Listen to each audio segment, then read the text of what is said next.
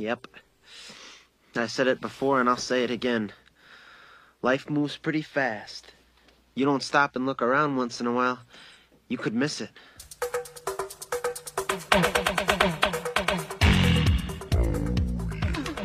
You're listening to the podcast, So There I Was. Show number 25 for Thursday, 3 November, 2022. This one's called Here's to Woody, the Last Worst Day. Oh my, Fig, can you believe we're almost 6 months into this? No, it's really gone fast because we're having fun doing this. Absolutely. Absolutely. And I hope the listeners are having as much fun as we are. This particular episode, as you know, it was a carryover from the last one, but it was still time went too fast. I could have listened for hours. It really did. And as it turns out, we did. After this episode, I think we've got 3 more hours with Lawman.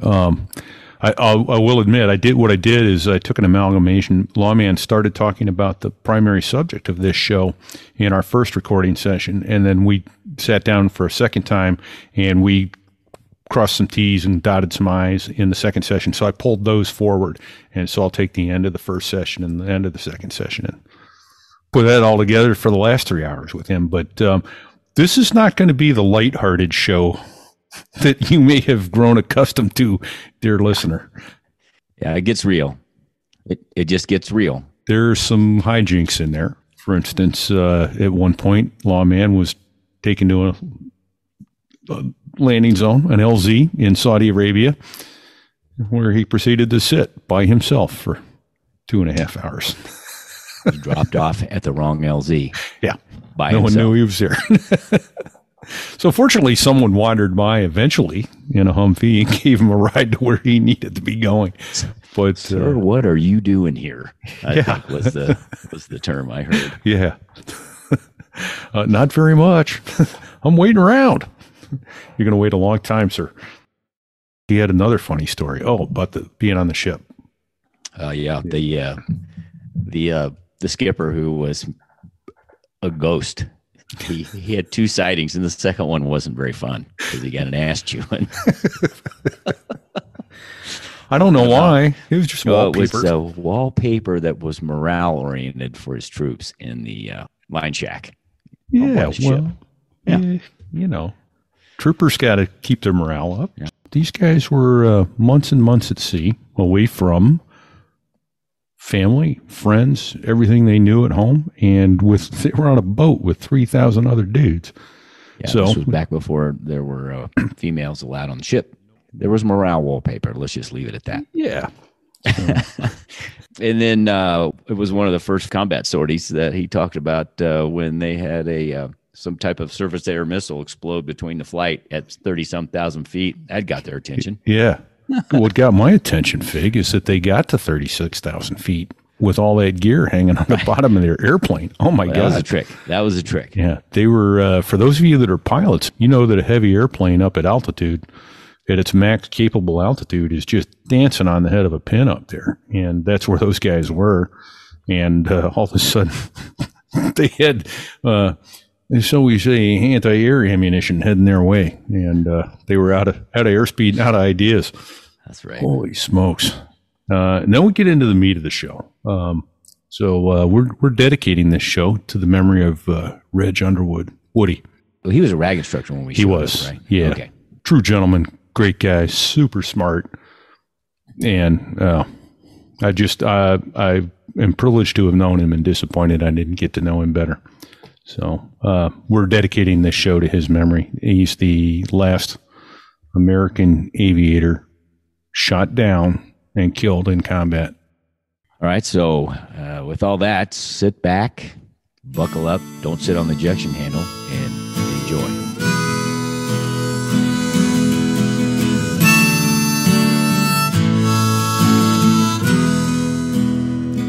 One day you'll see him sitting at a bar. He's the one drinking whiskey and smoking a cigar. Pull up a chair and offer him a drink.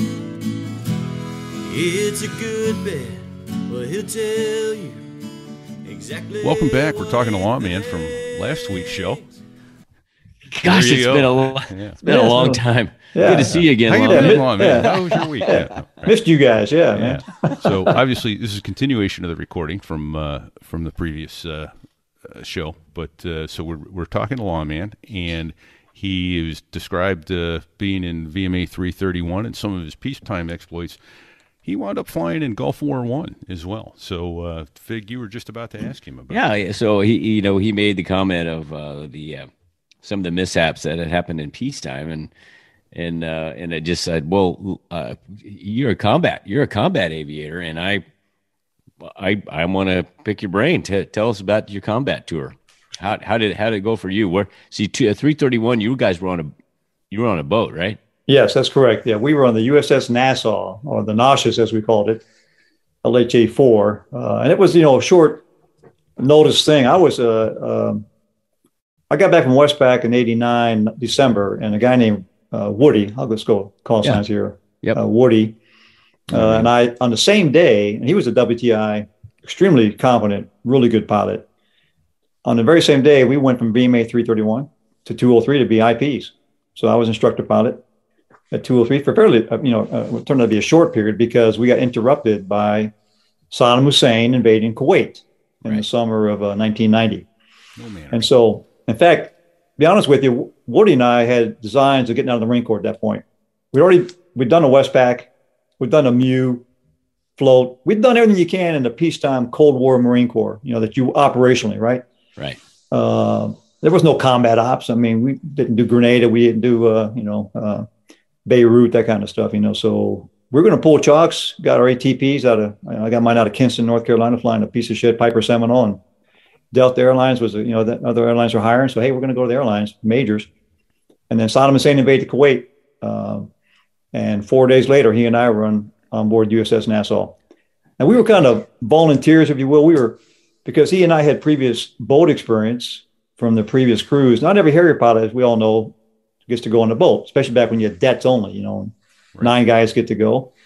And because we had boat experience, we were asked to return to VMA-331 to augment them. 20 jets on the USS Nassau. Yeah, not a debt, a whole squadron. A whole squadron, the entire flag, the skipper and everybody, sergeant major, all the troops. And they had been preparing to go to Norway for winter training. Okay. So they had to repack a lot of shit. Now they're going to the desert. So he kissed his pregnant wife, Woody, did Pierside down to Morehead City, right down the road here from Cherry Point. Right. Pregnant with their first child. And I was married, had 2 kids, small kids. I flew a jet. So my FCLPs, field carrier landing practice, I hadn't been on a boat in, year plus, whatever, 2 years. I got the balance at one of the pads at Cherry Point, like North Pad. I got 4 landings, vertical landings at the North Pad. And they go, Lawman, you're now carrier qualified. They waived everything. Right. I flew a jet the next day with 4 drop tanks on it to a vertical landing, sitting pierside almost, right off on the anchor there in Morehead City. And then we sailed for Desert Shield, which sucked. So, all men back then, no women on board the ships. Right. I was in a 4-man stateroom like most pilots. We got lucky. We got 4-man staterooms, because we were, air crew. I roomed with Beebs, Scorch, who became an astronaut. Yeah.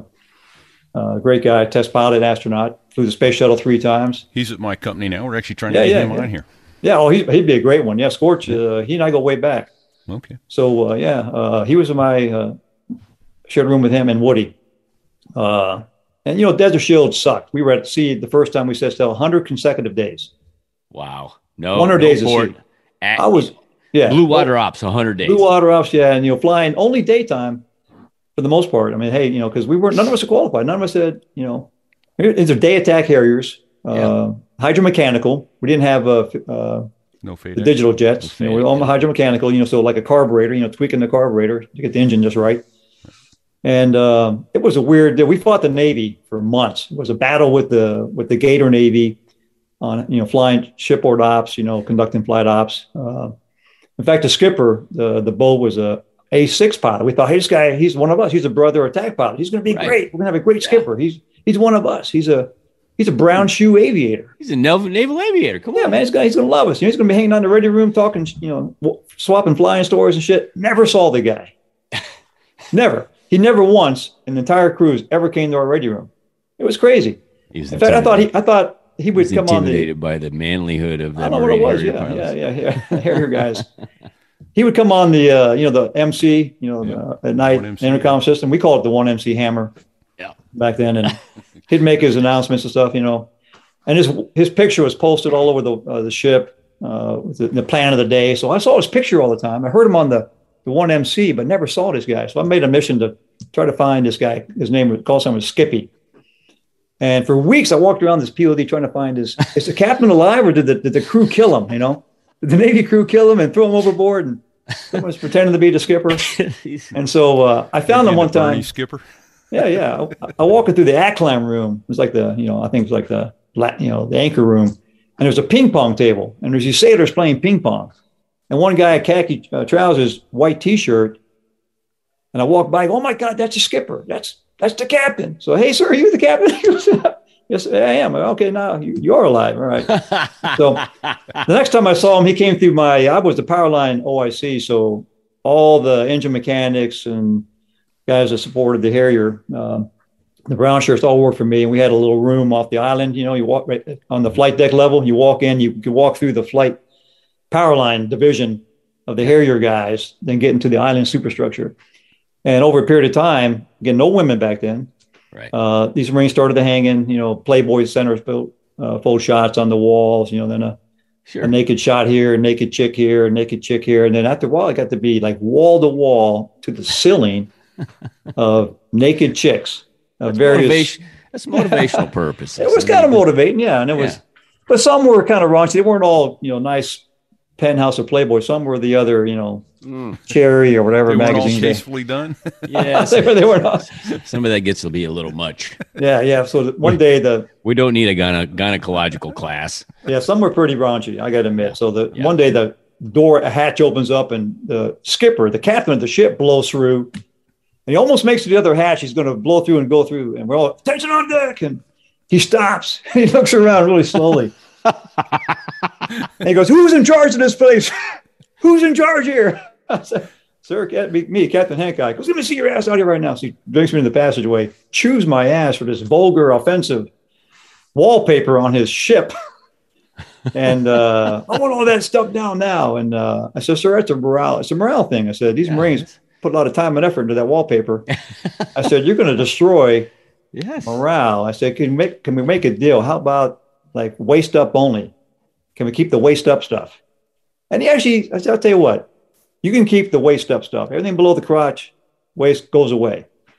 So but that was a long, miserable cruise leading up to the actual combat. In fact, it got to the point that, the Harrier single engine, of course, you get a firelight. It's a big deal. And if you recall your procedures in a Harrier and a firelight, if you're anywhere near a land-based airport, you would divert nozzles aft. So you don't do nozzles aft. That's the source of fire with the action control system. Yep. APU off and do a conventional landing. Which is an emergency procedure all by itself. Yeah. Yes, exactly. So I used to pray, my troops tonight, this is no kidding, my power line Marines, I'd fly twice a day, every other day. After 2 or 3 months at sea, we're near Almasira Island. The Air Force is there. I need a firelight. Exactly. The Air Force had women, they had beer, and they had telephones, which we had none of that on board the ship. So the plan was Captain would get a firelight off the bow, and I would divert, turn an emergency, nozzles aft, and divert and land at Almasira Air Base, where these Marines would come rescue me, and of course, drag this maintenance operation on for days on end while they swapped the engine out. Yes. So we would literally, I'm not making this up, we would get on our knees and sincerely pray to God before I went flying. But please, God, give Captain a firelight off the bow. Not a real fire. Just a light. We just need a light. And so I would check the jet, push the master, the lights test. Make sure the light wasn't burned out. Yeah. And then I would take off and oh, come on, man, give me a light, Because I knew Harrier guys that had firelights with no fire. Yeah. I knew Harrier guys are on fire with no firelights. But anyway, so we were trying to get ashore, but we were stuck on board the boat the entire war. We lost our first jet when the war started. Buick, Puerto Rican guy out of the Bronx, New York. Great guy. Good looking guy, man. I tell you, the women loved him. Navy nurses. We finally got our first port call. A Navy hospital ship was there. And Buick, man, that guy was scorned. We were all jealous as hell. He was bringing these good looking Navy nurses back to the stateroom and put some kind of thing around the door. And I'm like, don't come in here. No, nobody comes in here. Damn it, Buick. And so Buick got killed behind the boat at night on a recovery on the anchor. Catastrophic, something. His nose, we saw it on the plat camera, his nose just, 600 foot downwind. And his nose just, we were unaided. Now, remember, we started flying unaided at the boat with no FCLPs. We got a lecture after months at sea. The commanding general of the Expeditionary Force, I want Harrier pilots qualified to do night close air support. So make it happen. So they handpicked a bunch of us, and we just launched out the boat at night, unaided, day attack jets, and got night qualified. And we lost Buick one night in January. No ejection. Was that on a just training, or was he coming back training? From a combat No, it was not a combat sortie. It was a non-combat sortie. Night. I remember when the fireball went off. Holy cow! What the heck was that? Two jets just landed vertically behind the boat over the stern approach, and I was wondering, okay, who's in those two jets, and who was that? And did he get out? Right? First thing I go. Were you an LSO? Not at that time. I avoided as a Harrier major. I became a advanced and training LSO for 214. Okay. Later on in life, but I did not want to be an LSO. But not on that. Not on that. Okay. I can't recall who was in the tower at that time, but Pope was an LSO, was he not? Pope was, yes, but he didn't deploy with us. He had some kind of physiological episode prior to that, so he was not with, or maybe during the cruise we sent him home. I think that might have happened. He got sent home at that point, but. So we launched the Starbird search and rescue helicopter, ship's Huey went over there, and they landed right away because the ship was on the anchor just off the Omani coast, like 4 miles off the beach, and the jet impacted right at the shoreline, and no ejection. Okay. So Buick was killed. We sent him home in a transfer case. Yeah. And we started flying combat sorties. So what kind of bothered me a lot was that the other squadrons who were land-based were flying from day one, combat sorties. VMA-331 got held back with this amphibious task force. It's this huge deception plan initially, which worked. The goal was to tie down multiple Iraqi divisions along the coastline, thinking that this major Marine Corps amphibious task force was going to assault the beaches like Incheon. Right. And it did work. I guess it did strategically. It worked to pin down all these divisions, but we didn't fly in combat initially. And then we got fragged to start flying. So the MEF wanted us to start softening up the beach line a little bit, dropping, hitting artillery sites, AAA sites, whatever else, And so we flew our first combat mission, dark takeoff off the boat. The very first ever launch of Harriers into combat. So that was VMA-331. It was the skipper, myself, Woody, and Pee-wee. Yeah. All right. You remember Pee-wee? Yes. Yeah. Another story there later on. I'll tell you, I flew with the son who was killed in the KC-130 years later. But I flew KC-130J in Afghanistan with his son, Kevin. But so we had a night takeoff with the skipper leading it, rendezvousing at night off the boat on the North Persian Gulf for a night takeoff, but it got pinky and the weather was dog shit. So we had 4 Mark 82s apiece. 2 of us had defensive electronic countermeasure pods, DECOM pods on board. Yeah. And we climbed to like 36,000 feet. Digging above the. I know. With all that gear on there, are you kidding me? Power in the corner. And these are hydromechanical field controls. So I remember I was a maintenance check flight pilot. I was looking at the corrected RPM, but the Rolls-Royce tech, John, don't look at it, it'll scare you. Because I'm giving you all the power I can. It's like Scotty on Star Trek. I'm going to give you all the power. Yours he's got. Yeah. So I remember looking at the engine page and go, oh my God, is this engine going to last? It was just screaming. Right. But he was giving us all the power we had. And so being Marines on our very first combat flight, our primary target was socked in, solid undercast, high 30s, mid 30s. Secondary target completely socked in. So what do? We press to our tertiary target. Of course, we want to kill something, man. We want to drop something. Well, yeah. And so we went further north than we should have gone.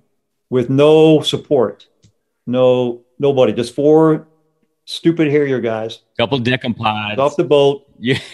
And we started getting I ask, what could go wrong? Yeah, what can go wrong? So we started getting SA2 indications from our 11 o'clock. Woody picked them up first. So we're in battle box, right? Yeah. About a mile apart from each other, battle box. Yeah. Like 36,000 feet, right above a solid undercast. And all the tech manuals and all studying history says, do not fly over a solid undercast. Ever. If there's radar missile threats. Because Ever. why? Yeah. Because you can't see the launch. You can't see a missile trail. You can't see the missile. Don't do that. Scott O'Grady will tell you how that works. There you go. Yeah, we ignored all that. Hey, we're going to go north, man. We're Marines, going to kill something. And then it went from remember the go like from semi, to critical, and tell you, hey, this radar is looking at you. And we got engaged by an SA2 at about 36,000 feet. And it actually, when I'm wondering if it actually was a missile or just or they're looking at us, trying to get us to jettison and turn back. But an actual SA2 came out of the clouds, flew underneath my jet in the middle of the battle box and detonated. Nobody got fragged because of the countermeasure pods worked. We think that's what they created that. Remember the acceptable miss distance, Right. So we all doing like G.5, 2 Gs, and maneuvering drones going. I'm putting out chaff in flares at 36,000 feet. Chaff and no authority up there. Yeah, no turn authority. Yeah. The jet was a pig. It's barely flying. Oh my gosh. So the skipper said, "Hey, join on me." He had a target. We went to fingertip after the missile had blown up, and we all joined the fingertip on him. And when he got a auto solution on some Iraqi regimental headquarters, we all pickled with him. And so 16 Mark 82s from like 35,000 feet, and then we turned like cowards and ran back towards the boat. And Buffett. Our best turn.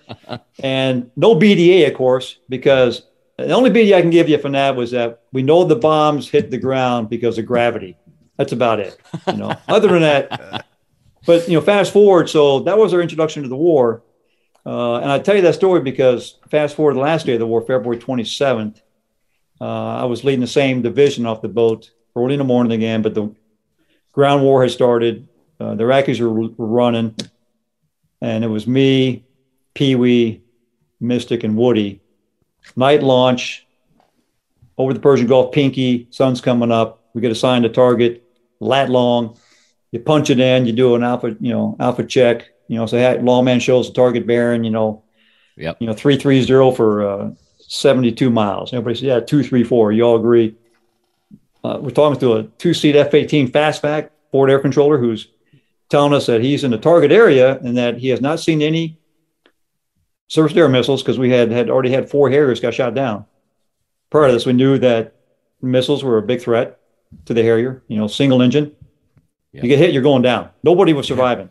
Yeah. A Harrier with any type of explosive ordnance hit on the jet. Not taking BDA and coming back. No. F-18s got hit. 5 Marine Hornets got hit. They all flew back in Saudi Arabia. They shot down A-10s, F-15E. The senior POW was an F-15E Strike Eagle, full bird colonel. So they were shooting down A-6s, Tornadoes, everybody. Yeah. But a lot of jets are also coming back with battle damage. Not the Harrier. Not knocking the Harrier. But you got no survivability. It's a design. It's that airplane's all about weight, and there's no spare room, man. There's no redundancy, no self-sealing fuel tanks. World War II fighter attack airplanes had better redundancy and survivability than the AVB here. That's honestly the truth. The only thing we could do is don't get hit, and they increase the chaff and flare bundles from 60 to 180, give you more expendables, later on. Yeah. But the bottom line is don't get hit. Don't get hit in the Harrier. And so, but now we're flying, and so he said, hey, I see some light AAA, but no SAMs. Come on down. So we circled. I joined them up in fingertip. I was leading it. And we spiraled down over the Persian Gulf because it's like Vietnam. If you get the U.S. Navy owned the water, right? Yeah. By that point, there was no threat over the water. The U.S. Navy owned the water, feet wet. We broke out below 5,000 feet. Battle box, pushed north, crossed over the Kuwait shoreline north of Kuwait City, crossed over the highway of death we've been dropping bombs on for several days. It's just a mess of vehicles and stuff. And the F-18 said, hey, targets of opportunity, anything you see moving north of this line, friendlies are here, go north of this line. It's all enemy. If it's a military vehicle, it's Iraqi. Kill it. Not going to mark anything. Take out what you see. So I crossed the highway, and I was getting ready to tip in. Now we are below a solid 5,000 foot overcast now, which is high threat again. And we knew this is not smart. Yep. We also have Marines we're highlighted, but we have Marines on the ground now. So to us, the acceptable risk level was elevated. We would not have done that earlier in the war. It would have been stupid. And a Harrier to be below where everybody can shoot at you, AAA and IR missiles, heat-seeking missiles. But with Marines on the ground, we felt a little more compelled to, hey, let's take a higher risk. And the skipper agreed to do it. The other two guys, Pee Wee and Woody, were both patch wearers, weapons tactics instructors. I was the junior guy in the flight. And they all agreed, hey, let's go. Let's go. Follow me, follow along, man. So we went in, ducked in. I was just getting ready to tip in from the west side of the highway on some Iraqi vehicles moving north. And we got an abort call. All I heard was abort on our TAD frequency, the radio frequency. Yeah. And it's like, you hear abort, what do? You abort, right? Because who's calling that, right? Yeah. So I came off hard left towards the west, away from the highway. Pee-wee behind me, Mystic and Woody. And all of a sudden we get the SAMs, smoke in the air SAMs. Oh, geez. Every man break, so move your jet. Move your jet, right? Chaff flares, no raw indications. So obviously, would have been heat-seeking missiles. So man pad at this point. Well, that or 9s or 13s. Because I saw two missiles that looked like really nice trajectory. They weren't like corkscrewing. Okay. They looked like they were pulling lead. Like there was some pretty good missiles. Woody got hit left hot nozzle. So right, mid fuselage, right below the wing. Woody, dash 4, gets hit, pitches up on fire, says, hey, I'm hit. Goes into the goo immediately. Mystic is getting chased by missile. He pulls up into the goo. Pee-wee and I stayed in a hard left turn below the clouds. I remember turning back all the way around through south, turning back through east and looking north. And Mystic asked Woody, hey, if you're in control, turn your jet southeast. Turn it southeast. Yeah, head towards water. If you can milk that jet towards the water and you eject, the U.S. Navy is going to pick you up. Right. So Woody said it's uncontrollable. His last radio transmission, it's uncontrollable. Oh, shit. I hadn't been looking north, and I'm sure Pee-wee saw it too. I can't remember now, to be honest with you.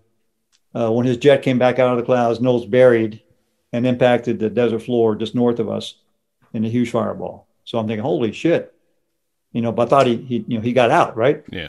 He made 2 radio calls. He's in the goo somewhere and a parachute. But to me, the truth is, it was like a really bad movie, And to be honest, I just watched a few weeks ago, I watched the new Top Gun movie with my wife. Yeah. And it was entertaining. I think it was probably certainly better than the first movie.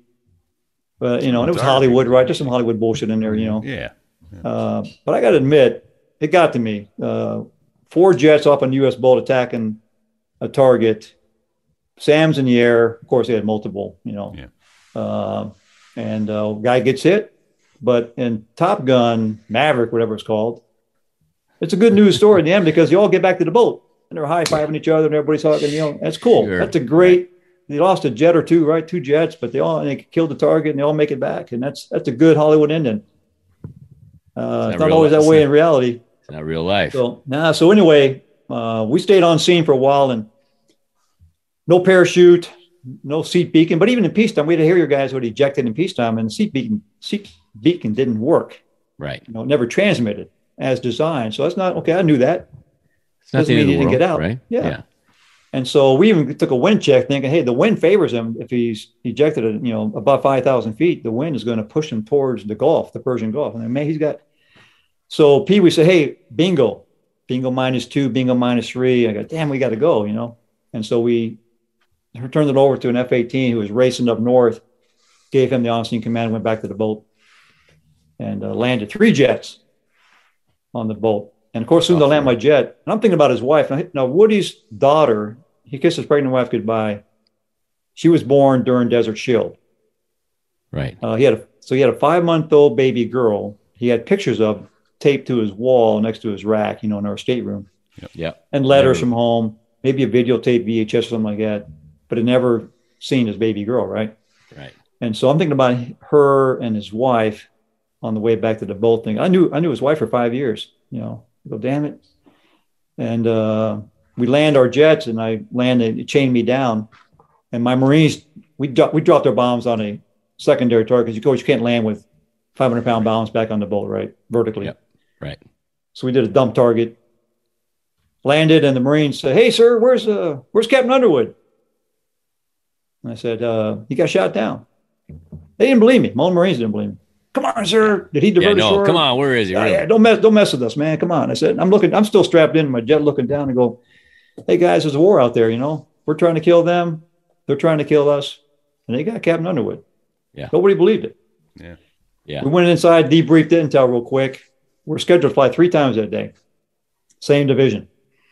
And I didn't like divisions at all. I preferred sections, but our squadron ops, so nobody else really believed in it. And I got it, because if one jet goes down, you still got a light division, right? If you go, one jet goes down, you're not going to launch a single. So I get that. But it was managing 4 jets off the boat through all the command and control wickets and the weather and the fog of war. That's a lot. A lot. It's too hard.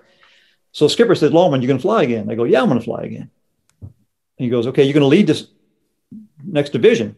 You're going to lead me and Pee Wee again." I go, "No, I don't want to be the lead." Because go back historically in combat decades ago, I mean, World War II, Israelis, Vietnam, usually it's dash last, right? Yeah. If anybody gets the element of surprise over the target area, and lead maybe gets off, and then they know we're coming 2s and 3s and 4s and pairs. Right. They're looking. Right. They're looking for trailers. And Woody, a really accomplished pilot, gets hit as dash 4. I said, "I don't want to be the lead. I want to be dash last." He goes, "Nope, if you're going to fly again, you're going to lead us." And I go, "Oh, shit." So I said, "Okay." So I led the next division with the 3 of us off the boat. And while we were airborne coming back from our target, and the weather got worse, they shot down an F-16 that morning. They shot down a Black Hawk with that female flight surgeon on board, who became a POW. Yeah. The weather got worse. And we talked to an Air Force guy. Say, "Hey, we're talking to your wingman on the ground.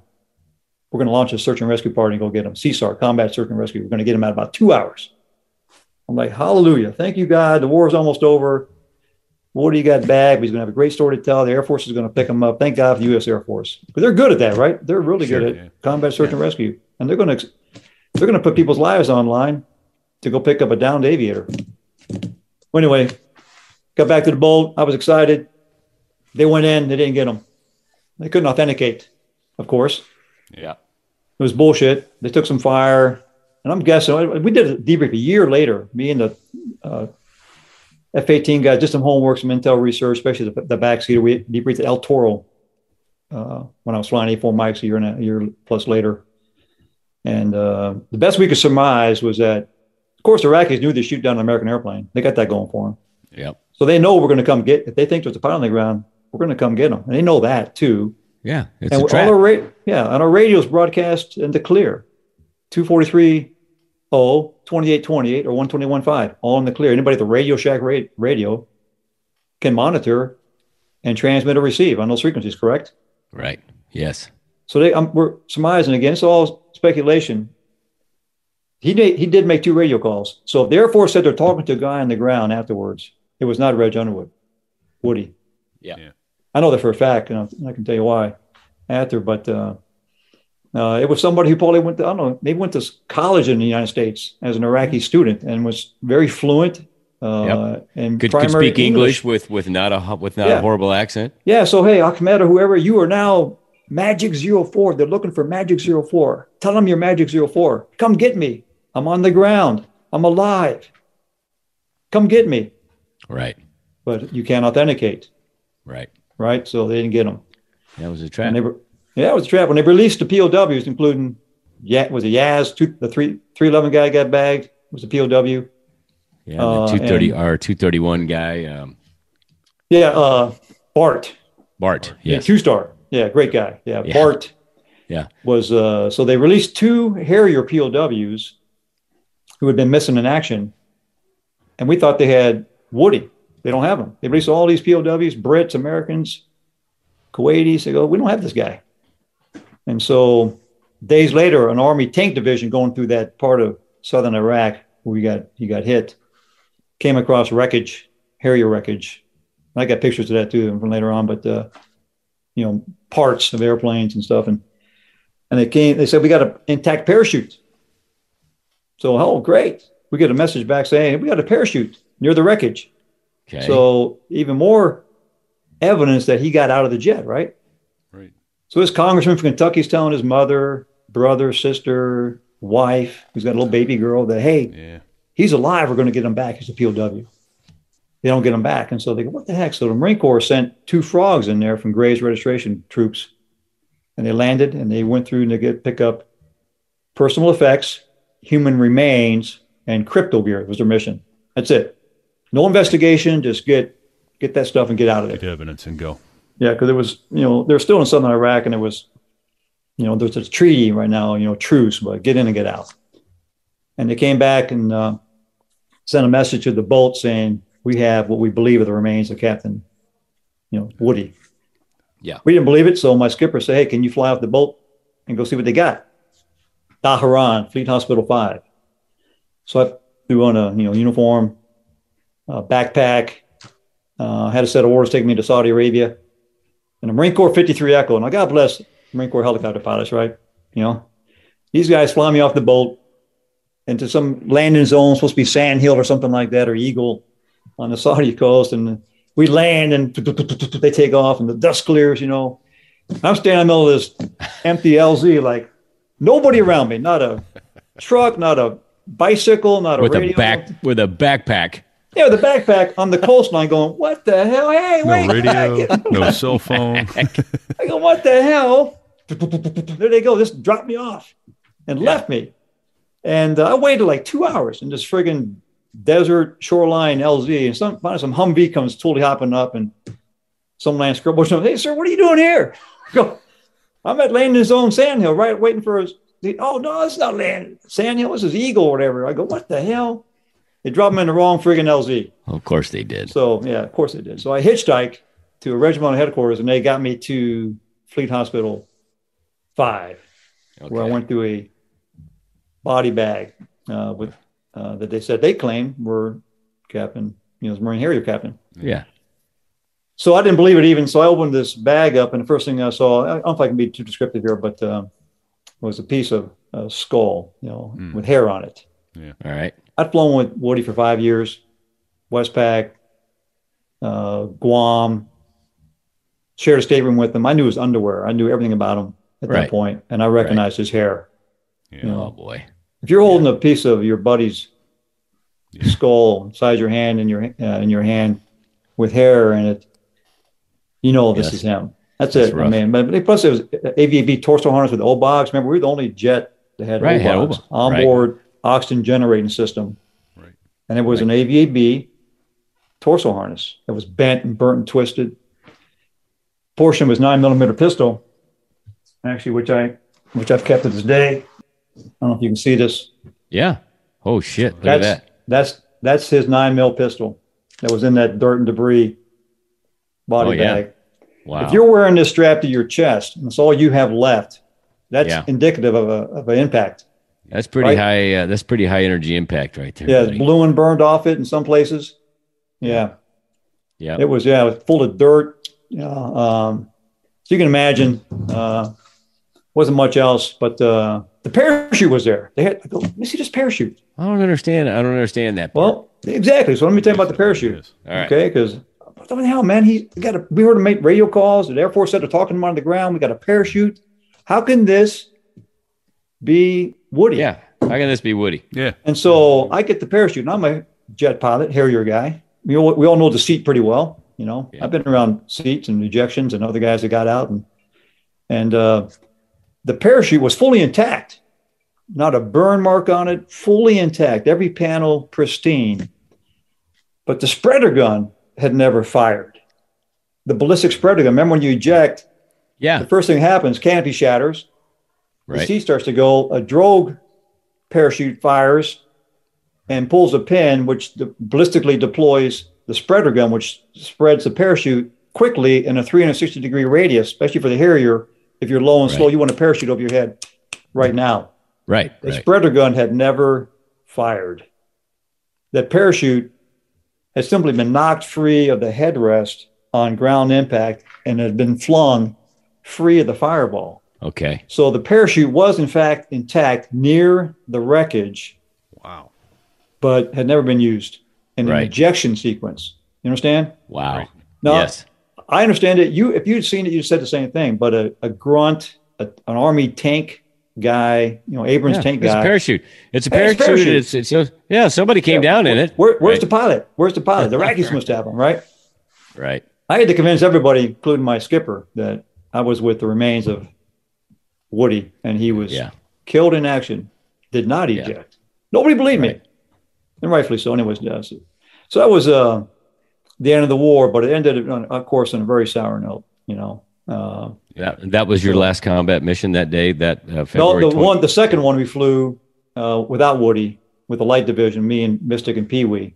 Yeah, was the last sortie. Yeah, and then they that same February. afternoon, the CFAC, the Air Force General in charge of all the air war, canceled the rest of the ATO. We're done. Can't, except for maybe mandatory missions. Everything else stopped. So at that point, I was happy because, again, hey, we thought he had ejected, was alive. He's going to have some great stories to tell his wife and kid and potentially grandkids.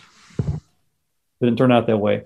So I took him and a dead Army first sergeant and a Marine Lance Corporal who were ready to be transported back to the States. Because the highest priority for transport back to CONUS are human remains. Right. I signed for 3 guys, flew to Germany, then on to Dover, Delaware, where they processed the dead. And that's a whole other story about how they do an autopsy on pilots, because it's different. Yeah. So you didn't go back to the boat at that point in time. You just No, I never went back to the boat. I didn't. I was expecting to go say, "Oh, this is bullshit. You don't have Reg under, so you don't have Woody here."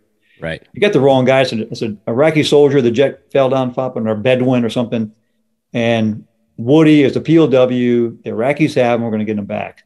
I got on board a truck with 3 transfer cases to Riyadh, jumped on a C-5, empty C-5, flew to Germany, then to Dover, where they processed the dead. And because he's a pilot, they do a full autopsy. They got to determine cause of death. Was he, killed in an impact? And back then, DNA was kind of sketchy anyway, so they couldn't do a DNA. But they do, I understand, they want to do a positive medical ID, right? Right. Okay. I got that. I was certain in my mind, but nobody believed me. I don't blame them. Let's do it. And they try to do too much. Yeah, there was too much, albeit bullshit, counter evidence. Yeah. I mean, and of course, everybody hopes. It's not just the evidence, but you hope he's alive. And denial's a big part of it, right? Yeah, big time. So they do an autopsy, and they send for his dental X-rays at Cherry Point, and they got a positive medical ID. And then I'm not knocking the Air Force. They got a tough job. The guys that do the mortuary affairs in Dover. Yeah. Right. I watched them process the dead for several days there, including soldiers and other Marines in various states, different ways they died, combat, including some who were fully intact. They put a nice dress uniform on them, open casket, looked like you standing. Laying there. Yeah. And then some that were non-recognizable and non-viewable remains, I call it. But they have a uniform shop, and they do a full dress uniform. So they put what remains in this beautiful casket, and they laid these Army wool blankets over it, like you had back in the day. You make your rack, right? Wool blankets over like a human, and they make a human shape, like a mummy shape, best they can, over the remains. Okay. And then they have a tailor shop, and I watched them, and they made him a brand new full set of dress blues. No shit. Navy wings of gold, his ribbons, including medals, including a Purple Heart, air medal, everything else he would have. They had his records. They know exactly what he rated in terms of ribbons and medals. And they laid that reverently over the wool blankets. Then they closed the casket, and they marked it non-viewable remains with the intent to never be opened again. Right. Wow. But still buried with a full set of dress blues. That's pretty awesome. That would have been the same for an Air Force Sure. soldier, sailor. Yeah, full set of dress uniform over your remains, and no one's ever. Oh man, I never again. knew that, and I never knew they did that either. That is no, I is didn't impressive.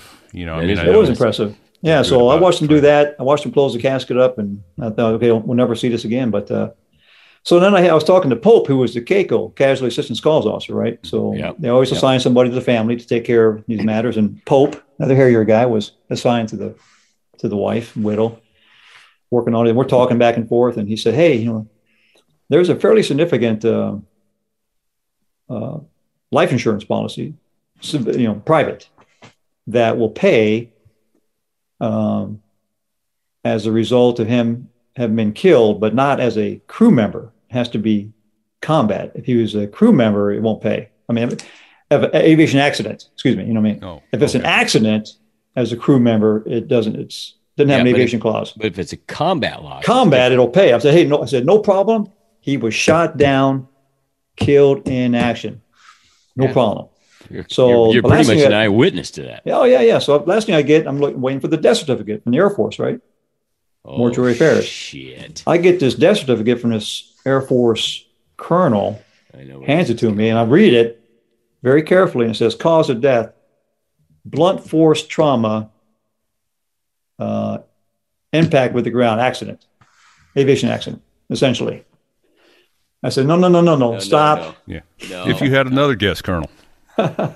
I said, it was, yes, blunt force trauma is correct, but caused due to an accident. Due to an Iraqi, Russian made, but an Iraqi surface-to-air missile hit his airplane and shot him down.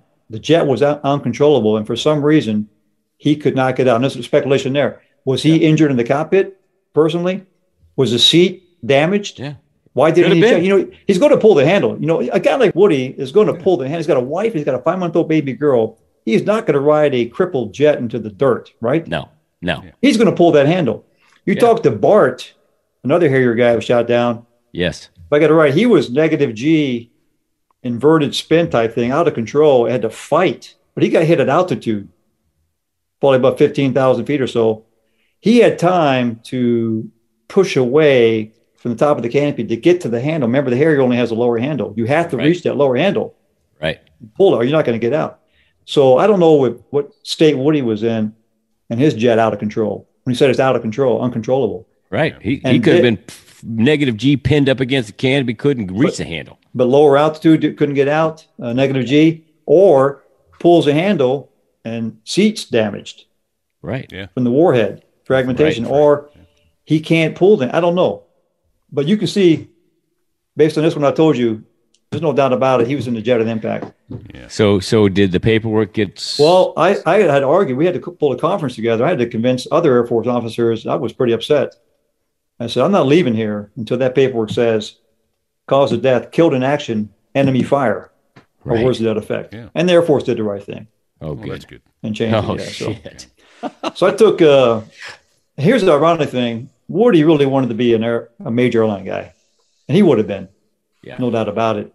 Yeah. And he really kind of favored Delta at that time, whatever, good airline, didn't have a B scale, had a good reputation, never furloughed anybody in the history of the company. And he's a Lexington, Kentucky kind of guy, grew up in Kentucky, and Delta flew in and out of there. So he was really, I think, had his heart set on Delta. And so it's kind of ironic that the Marine Corps, whoever fragged it, I escorted them home to Lexington to be buried on a Delta Airlines flight. So his last flight was with Delta to his hometown to be buried. Anyway, so that's kind of the extent of our Desert Storm, and we lost another jet behind the boat at night on the way back after the war. Is that Manny? No, Manny Buick. That's Manny. Buick was Manny, who was killed in prior to combat operations by VMA-331. Then Woody was tragically killed 22 hours prior to the ceasefire. Can you imagine that? No. 22 hours. I had to go to his mother's house and explain to her and his brother and sister what had happened, basically, and that you're going to bury your brother and son, even though they've been told by the Kentucky congressman that your son is alive. We're going to get him back. Damn. Mom and the brother and sister wanted to go open the casket. No. Because they want to see you. They want to see Yeah. You ain't there. I want to see my son's face. I had to try to explain in her mother's living room why you don't want to do that. And she was really upset about that, of course. And she said, you convince his brother and sister, and I won't open the casket. And then his widow shows up hours later holding a little 5-month-old baby girl in her arms. Comes through the back door. I had to face her. Oh, man, this is horrible. Yeah, man, I'm sorry. I know it's supposed to be funny stuff here, but it's no. This is okay. This is good too. We promised when we started it was going to be funny, but also tragic and poignant. Yeah, and here's the good and the bad news. That was December. Excuse me. That was he got shot down February 27th, 1991, early in the morning. Yep. And it was about 22 hours later the ceasefire went into effect. Thankfully, right? Everybody else is out. We're stopped shooting at each other. At that point, anyway. And I was so elated by that. But to this day, Woody remains the very last U.S. military, Air Force, Navy, or Marine Corps tactical jet pilot to be shot down and killed in action by enemy fire. Think about that. Scott O'Grady got out. Yeah. Heck, a former Air Force 4-star F-16 guy got shot down by Serbs. So almost 32 years ago. And he got out. That's a good other thing. guys. That's a good record. It's good. But the last guy, tragically, guys most of us knew. Yeah, I actually got to fly with Woody. Woody and I. He probably instructed you at 203 because he was there at 203 when you were student. He actually took me on a ride before I started. I got to ride in his back seat, and he was leading a 4-plane bombing sortie. We went out and did that. And we had a Mark 76, and we come in and land, and he goes to taxi across the center mat for another takeoff. I go, can we do that while on ordnance? And he goes, oh, crap, no. I forgot. Thanks, man. Oh, yeah, man. But he was a really good guy, smart, funny. Here's a Jedi Knight, and here's where you go back to combat. And I'm sure Jedi Knight. And here's where you go back to combat. And I've seen this. I did a lot of combat tours after, in both OIF and OEF. I did a year and a half in Afghanistan, for example, but both flying and on the ground. And, you want to be good, right, at your job. Yeah. But lucky, man, you want to be lucky too. Oh, absolutely. Because sometimes it matters what jet you were in, what piece of sky, or if you're on the ground, where you stepped, where you stood, what vehicle you're in, where you were seated. When a blast goes off, rounds are coming down. I mean, really, sometimes it does boil down to luck. That is a basic tenet of naval aviation, right? It's better to be lucky than good. Good, yeah. Now, I don't remember if you said this. I think you did. Did you swap places with him for that flight? Yes, yeah. That's part of the. Of it. Yeah, we were on the schedule to had the skipper Mystic leading it, and I think then Woody was 2. I think Pee Wee was 3, and I was -4. But you could always mix it up. The leads. You don't have to adhere to what's written on the schedule. But Woody had been asked by the skipper to lead it that night. The night before, hey, I want you to lead this division. And Woody came to our stateroom we shared with Beebs and Scorch and said, hey, Lawman, I'm just not up to it tomorrow morning. If you lead the first one, I would appreciate it. And then I'll lead the next 2 or 3 sorties that day. And, the truth is leading a 4-ship off the boat, especially a night, if you will, night takeoff, unaided back in the day, of course, as a storm time frame. And what do you mean by unaided? Tell no me. Goggles. So you're not flying any night vision goggles. We didn't have any night vision goggles. You're flying the day attack Harrier. So no night devices on the jet, nothing on the helmet. There's a black bowl of soup out there going out and hopping. And a cold nose jet, which means no radar. Right. Say Hornets maybe off the boat, have some radar SA on radar trail rendezvous at night. That they weren't aided either. Another, the radar's a pretty good tool. You're taking off in a Harrier 4-ship at night off the pointy end of the boat with other ships out there, carriers. And in fact, our first combat rendezvous was a night takeoff in the morning. I'll say, pre-dawn takeoff. Yeah. And I rendezvoused on a jet based on where I thought the skipper was going to be on a tack end radio, so many miles from the boat. It's, Angels, 15 or whatever, which is 15,000 feet. And I get close, I see and I call that, and I join up, and it's an F-18. They go, well, son of a bitch, that's definitely not. It's not him. No, Skipper, that's not my Skipper did a transition. then I joined on an A6E, and it was a gaggle of airplanes. Everybody's trying to go north, get to a target. So the skipper said, hey, run a rendezvous, meet me like 80 miles north of the boat, whatever, and we'll rendezvous there, get out of this mess of airplanes. So it was hard with 4 jets. Yeah. And through all the command and control wickets, it just made it very difficult compared to all the other Harrier squadrons are flying in section, which we kind of wanted to do, but the skipper, the opso, whatever, said, hey, we're going to division. So it was just hard to lead 4 jets around in that. And the weather was always a problem sometimes, or, now you got the smoke oil burning from the Iraqis that set all the oil fields on fire. It was, all the fog and friction of war was all there, right? To a point. And now you're trying to lead a 4-ship. Latest and greatest of 60s technology to join up on. Yeah. Lights on the side of the airplane. Exactly. Yeah. Find an anti-call light and try to rendezvous on it, and hope that's your guy. Wow. So Woody did ask me, hey, Lawman, if you would lead this first one, I'd really appreciate it. And I'll take the next 1 or 2, whatever, So I'm like, I was kind of reluctant because, again, early morning briefing, going to be to bed late. We get late. It's already probably, 2200, 10 o'clock at night, maybe. Yep. We got to get up at 03:30 for early brief. And 4 ship off the night. Geez. So I said, okay, I'll do it. I'll take the lead. And we kind of talked about that historically in combat, multiple airplanes over a target. And we were not a reattack. I know some guys got hit, maybe reattack. And we were on the first pass and got the abort call. So we were not doing a circle the wagons, coming back in a rear attack. We were on the very first pass in that target area. And here's what I wanted to talk about too, because there's a lot of confusion and understand that when we got assigned that target area by the command and control center, the DASC, if you remember that, the DASCeteers, right? Gave us someone, hey, here, go to this. Here's your lat long. Here's your target area. Contact combat. I think it was combat 05, the 2-seat F-18 on this frequency, and that's your target. I read it back, and then 2, 3, and 4 acknowledged that I had read back that lat long correctly. We all plugged it into our upfront control, into the system, the inertial navigation system, and I did an alpha check.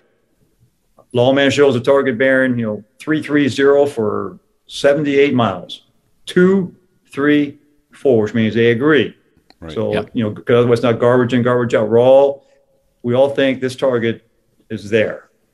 Right. And so it turns out after the war, when we sat down face to face with at least a backseater from Combat 05 in El Toro, California, he said we cleared up a lot of this confusion. We were nowhere near the F-18. He was well south of us. We got sent to a bogus, or not say bogus, we got sent to a bad target area. So 4 Harriers alone, and I wouldn't say unafraid, we were well north of friendlies, well north of the other jets working targets north of Kuwait City, but south of us. You were, as they say, way out in Indian country then. Way out in Indian country by ourselves. And I knew that when I plotted the long on a map I had in the cockpit. Of course, you're carrying all kinds of maps. Yeah. And we didn't have digital moving map in the Harrier that back then, like the Hornets did. So I had to pull out a map. Heads up, we're going into southern Iraq. We had not been into southern Iraq yet. So I knew that kind of gave me, my spider sense was already kind of tingling that, okay, boy, maybe things, but we're going into southern, so heads up. And everybody, 2, 3, 4, and I said, hey, circle on me, and we're going to go down below, and then we'll push north, right? So we got sent essentially to a target area that nobody else is working, because when I talked to the 2-seat F-18 Combat 05 on that TAD frequency, the tactical frequency, he gave me a weather update and threat update. He said, and it was about the same weather, about 5,000 foot overcast. But he said he'd only seen some light AAA and small arms. He had not seen any SAM activity. That was, okay, good. Because for the Harrier, we knew at that point that 4 other Harriers had been shot down up to that point. Right. 2 missing in action. And one guy had been rescued by friendlies, I think just a day or 2 prior. Vapor. And I think you talked about maybe talking to him. So he was very fortunate. He flew a crippled jet for a while, and then he ejected and was rescued by, I believe, Marines on the ground. Right. But my understanding, a quick funny on that was my understanding, and we'll get it from him, but he landed. That was Vapor, coming. Right? Yeah, Vapor. and he landed and he saw them. He saw the Marines, and he's like, "Oh, there they are. They're waving to him." And so he starts going towards them, and they're trying to wave him off because he's in a minefield. And they're trying to say, "Oh my God!" No way to tell him to stop. Stop moving. Yeah, he's just trotting through a minefield, like, "Oh, friendlies." So, yeah. You know what could go wrong? So sorry, a dangerous place, no doubt. Yeah, I mean, right. War you can get hurt. Yeah, you know. And I showed you that Woody's 9mm pistol was left at his pistol. Right, so we all carry in the shoot 9mm Beretta. Yep. So, and some of us kind of joked around that the reason you carry as a pilot in a single seat jet a 9mm pistol of any type of pistol is if you get shot down over guys you just been dropping bombs on, they're not going to be happy to see you, right? It's not going to be, if you survive the ejection, you're not going to get a very warm reception. We knew that from Vietnam, Korea, and even the guys that got picked up, Raz and the other two Harrier guys that were POWs got the hell beat out of them. I mean, went through like gauntlets, broken bones, steel pipes, rifle butts. And you can understand that. You're the enemy. They just shot you down. You've been trying to drop bombs and kill these guys. So we kind of joked around. The reason you have a 9mm pistol on your vest is that if you get shot down and you're immediately surrounded by several hundred of the enemy, you take your pistol out and you throw it onto the ground so they can see that you are completely unarmed. Like get rid of that pistol because you're not going to take 15 rounds, 2 mags, and have a firefight with 700 Iraqi soldiers.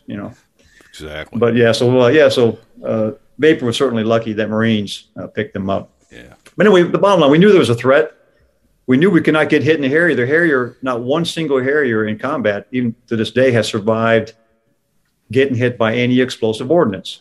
I think Fig had mentioned that about there's just no redundancy. There's no structure. It's a lightweight jet. Right. You have to be able to hover There's the jet. There's no spare room. Yeah. Every piece inside that fuselage is taken up by something vital. And fuel. And the Aviate-B carried a lot more gas than the Aviate-A because they put a lot more fuel cells in the fuselage and wings. So the whole wing was essentially full of fuel. The fuselage has fuel tanks all around it. You're going to have anything that hits on your airplane, you're going to explode. Things are going to fall apart.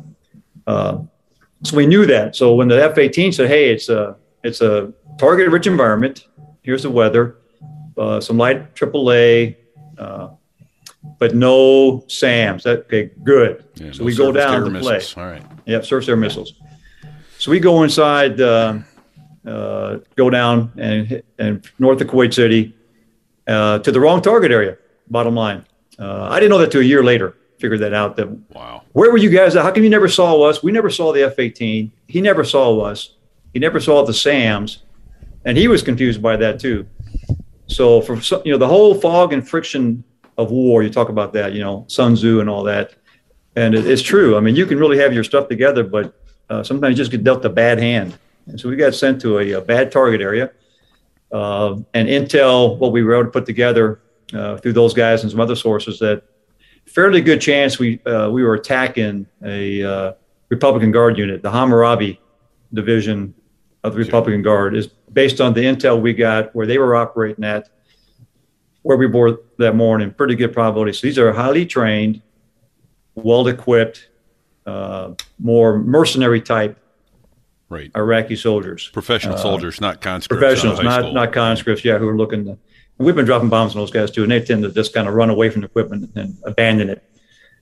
So we probably picked the fight that morning, or the target area, with some very well-trained, well-equipped, professional Iraqi soldiers in southern Iraq. And we, going back, you can never go back and change. I feel guilty about all that as a flight lead. I live with that guilt of having a really good friend of mine fly with me in combat, right, and then not to bring him back to the ship alive. And to bring him all the way back home in a transfer case to be buried, and a patchwork, a weapons and tactics instructor, a really solid aviator, and a good guy to boot, well loved, well respected by everybody. And some guys, why were you there? So I've been asked that question. Why were you guys down there? Well, that's where we got sent. We were Marines. We got handed the target area. We went where we were told to go based on what we knew at the time. And we thought we were working with an F-18 two-seat Hornet in the same target area, and we were not. We were basically 4 Harriers below a solid cloud deck in engine country by ourselves. So that's kind of some of that I wanted to kind of clear up a little bit. I lived with that guilt for a long, long time.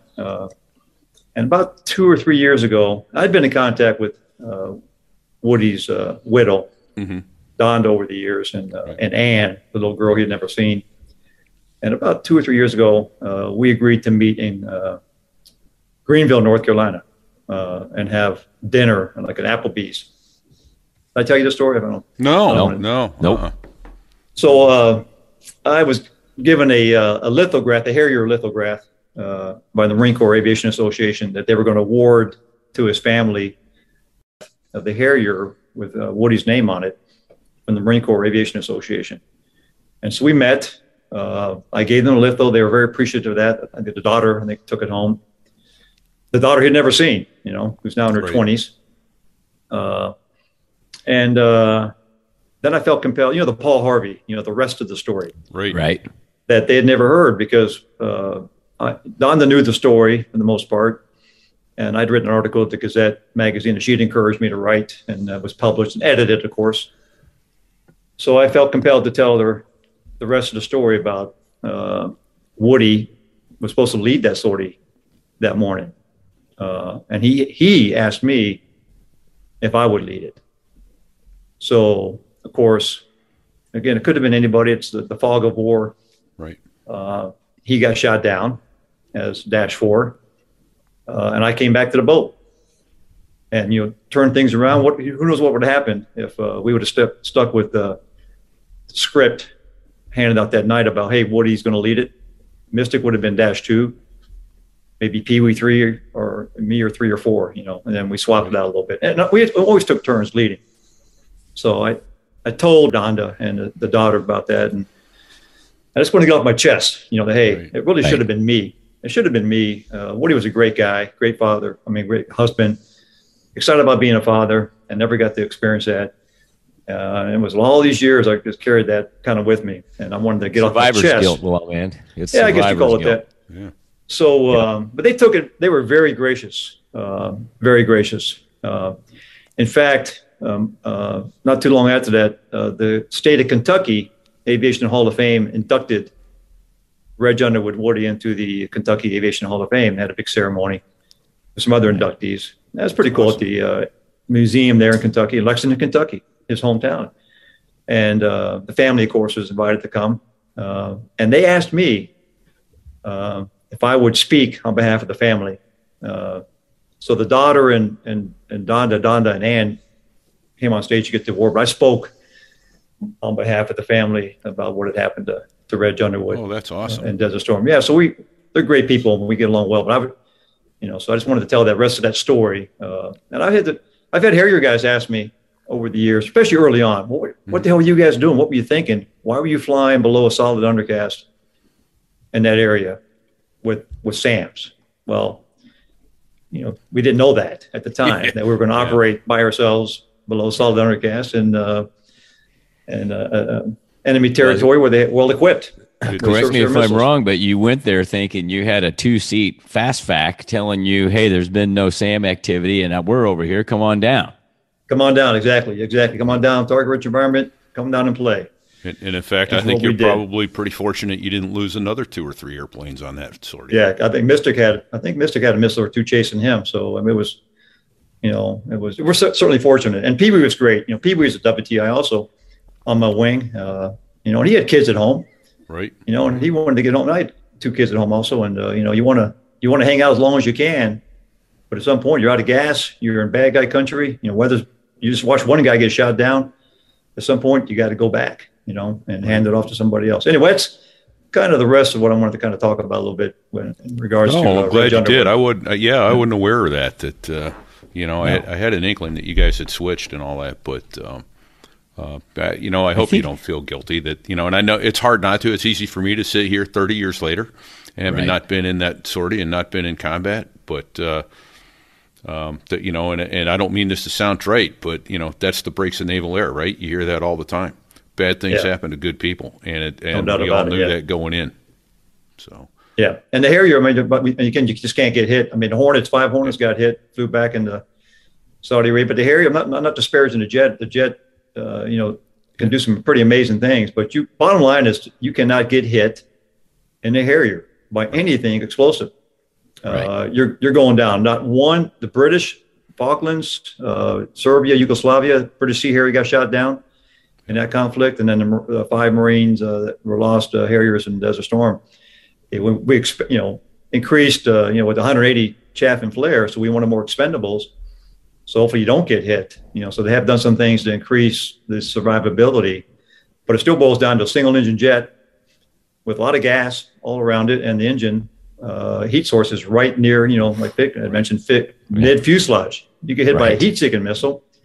It's right there at mid fuselage, and there goes your turbine section immediately. That's what inches from the hot nozzles. That's the pusher. Turbine that's what makes you fuel, go. Fuel cell, right? Yeah. Even if you don't get the fuel, you kill your turbine. That's what pushes you downrange. You're done. Yeah, you might fly for a while. I guess vapor proof for a while, but you're not going to go back and land it. No. So. Well, it seems like as good a place as any to stop for the week. So we want to say thank you for your service and thank you for joining us, Lawman. Glad to be here, guys. My pleasure. As we mentioned before, we spent more than 5 hours with Lawman, and there's a lot more to come.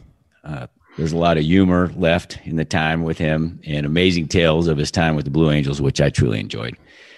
Yeah. While this show was in some ways difficult, maybe a little hard to hear, we share it because it's the nature of military aviation to experience tragedy. The men and women flying our most sophisticated aircraft in the tip of the spear are trained exceptionally well and go into battle with their eyes wide open to the possibility of never returning. We were privileged to have known and served with Woody, and we honor his sacrifice, never forgetting that he volunteered to be where he was that day 31 years ago. Lest we forget, his bride and his daughter also sacrificed a normal life with Dad at home.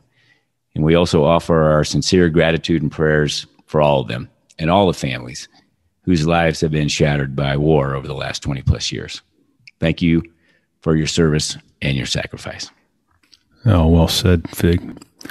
We're going to break it up a little bit here and have another guest next week, Fatty, who has another incredible story that's inspirational in the face of overwhelming odds. I kind of blindsided you with a story of Sheriff several episodes back, and so turnabout's fair play. At least you didn't do it to me live on the air, but this is another incredible story of survival and challenges overcome. Like Sheriff and Lawman, people hearing his story are going to be very impressed. So look for that next week. We want to thank you for joining us each week. We know you have the option of listening to more than 3 million shows. The fact that you're listening to ours is humbling, wouldn't you say, Repeat? Absolutely. It's amazing. We hope it's worth your time. We are having a blast, and I hope that is conveyed because I love hearing all these stories. And actually, some of these guys we already know, and some we're meeting for the first time when we interview them, and it's been incredible. If you like our show, would you please subscribe on your iPad or iPhone using Apple Podcast app? We also appreciate any reviews on those apps. Thanks. If you don't happen to be an Apple person, you can find us anywhere you listen to podcasts. We'd also like to thank a couple of people who are making this show possible. First of all, Dave Hamilton over at the Mac Geek Gab podcast. His technical expertise and advice got us up and running, and his continued support is deeply appreciated.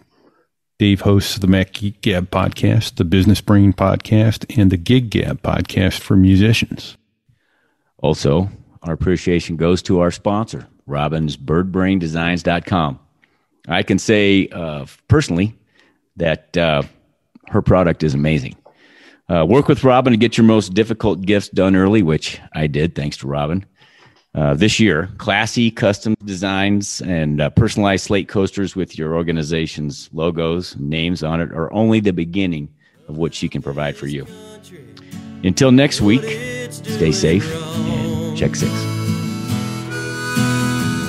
And for another drink, he might sing you a song.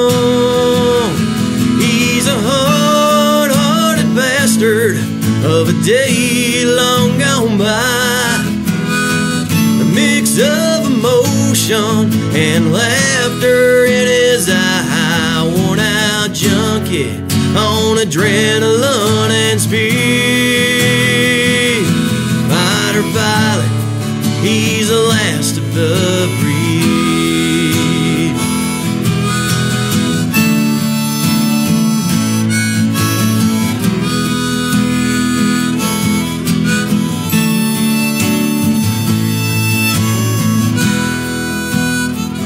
Yeah, he'll tell stories on how we fought the war,